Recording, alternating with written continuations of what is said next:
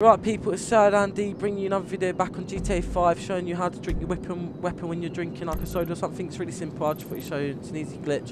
You need to come to this location that I'm showing you on the map now. It's right at the back of the map by the airport, so it's really easy to get to. You need to run through the door right in front of me where I've just run through, and then you also need to turn to your right and run again, and right in front of the soda. And once you get here, you need it's a dollar to buy each soda at each vending machine, but it's really easy. So first you need to pull out your gun and then go up to the one on the far right hand side, and once you're up to there you need to press the right side of your keypad, and then it'll let you buy a soda. So if you don't see that there, it's just pointed on this soda and which one I want to buy. It's actually bought it there. And as soon as you immediately drink this one, you need to go to one on the next left of myself and buy another soda. And as you see very carefully from the angle I'm showing you now, you can see I'm actually drinking my pistol while I'm drinking the gun.